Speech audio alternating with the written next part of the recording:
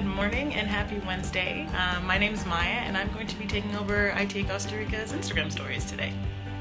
It's about 7:45 a.m. in Costa Rica. I've already been up for about 2 hours. A lot of people tend to get up early here. My host mom gets up around 5 or so I was up and I had breakfast with her and I've been getting ready for school. So before I head over to class, I just wanted to share a little bit about myself. I'm 26 years old and I'm from Toronto, Canada, and my journey here to Costa Rica has, well, for me it's been quite something. So in my undergrad I studied French, Spanish, and German. I've always been a lover of languages, especially Spanish, hence Costa Rica as a prime location for me to do this course. And after that I studied marketing, worked in marketing, and realized that it wasn't my passion. And it wasn't until I moved over to New Zealand that I realized, wow, this isn't quite it. And I started researching and looking around, and I stumbled across teaching English and doing the TEFL certificate previously, but never went through with it. So I started looking into it again, and I realized, wow, this is definitely what I need to do. I've learned other languages, and now this is the chance for me to finish off that thought. I just realized that I've learned other languages, and now this is the chance for me to share English, my native language, with other people who would like to learn it. That being said, there's other opportunities that come with teaching English abroad. I mean, the traveling, the experiencing and living in new places. I mentioned before that I love Spanish, so I knew I wanted to come to a place where I can practice it. And Costa Rica has always been one of the locations that I'd really like to visit in my mind. I also had a friend out here, so that made it a bit easier for me. But naturally, I started looking into the different schools in to do a TEFL. So naturally I started looking into the different schools out here in Costa Rica to do the TEFL certificate, and yes, it is very overwhelming. There's so many different schools, different programs, different locations, just in Costa Rica alone. So I definitely recommend doing your research, but in my experience, ITA definitely stood out. And one of the things that helped it stand out for me were these Instagram takeovers. So it just made me feel a lot more comfortable knowing from other people that what exactly to expect, what they're going through, how they feel about it. So I'm glad that I'm here now and I'm able to do these Instagram takeovers and, you know, maybe help someone else with their decision. So I usually have a 15-minute walk to school from where I live with my host family, but it is raining this morning and I lost my umbrella, so I'm gonna be in Uberting today. But it's a really nice area, and it's like a complex.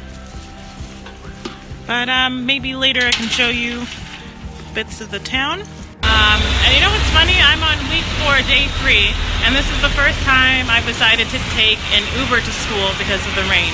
Even though it's the rainy season, it's not usually this heavy or this much, and if it is raining, it's a little bit of a drizzle and you could get by. But also, I wanted to show you behind me, there's like a Zumba class. So I think every Tuesday evenings, there's Zumba in the park, and then there's different locations like this one. So it's something that you could do outside of class, de-stress, and enjoy yourself. So I've arrived at the school. Again, it's hard to show you right outside because it's raining.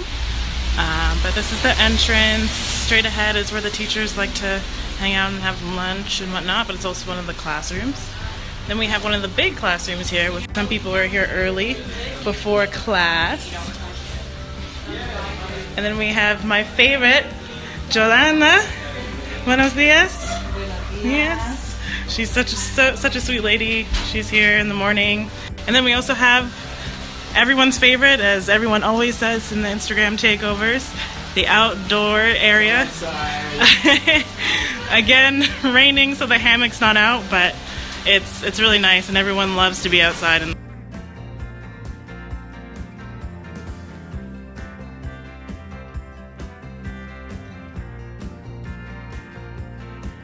Alright, so it's post lunchtime, and today we actually have a chunk of time dedicated to working on whatever we need to.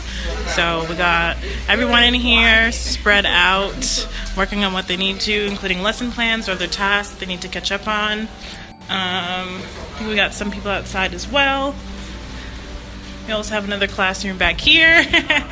Getting your work done, Ayana? I am. Oh, there's Brandon. And in this room here, we usually have the teachers like Melanie. Say hi, Melanie. Hi. And Brittany. And they're always available to help us out.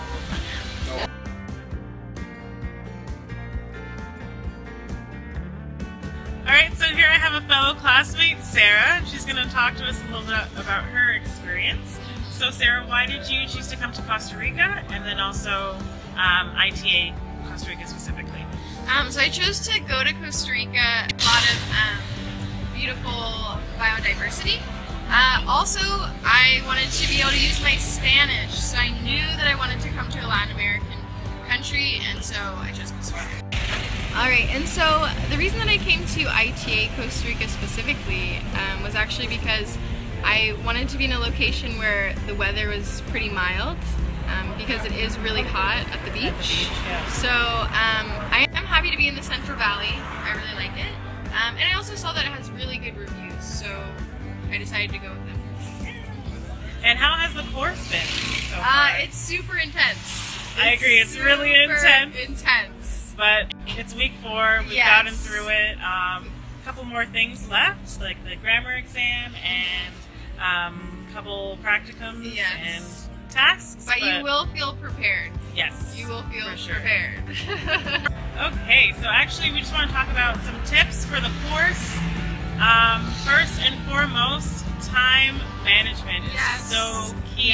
I heard it in the previous Instagram takeovers, and trust me, it rings true. I'm going to say it again. Sarah's going to say it. Stay on top of your work. Yeah, you need to manage your time. I'm a procrastinator, and I learned very early on that I had to get stuff done early because there's just so much. There's so many tasks to get done, and 4 weeks is such a short amount of time. You have a lot to do. There's no time to really, there is no time to procrastinate, and if you do, it will snowball into who knows what. You don't want to deal with that, so just stay on top of your work. Get on it. Yeah. And yeah, honestly with that, we're not trying to scare anybody. It's just, it is what it is. Manage your time, but also take the time to enjoy yourself. There's Zumba, there's soccer, there's salsa classes, there's cooking classes, so you'll find something to do. All right, so since it's not raining anymore, I'm just going to show you the outside of the school. Okay, see the entrance here. And right inside in the front we have Karen. She's always here to greet you. She'll help you when you need to print anything for the class, before you go to get copies and all that fun stuff.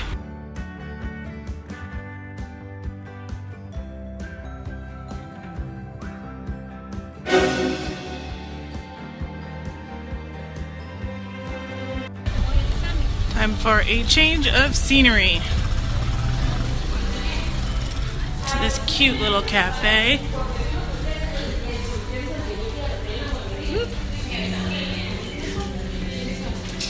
And I know I'm not the only one here.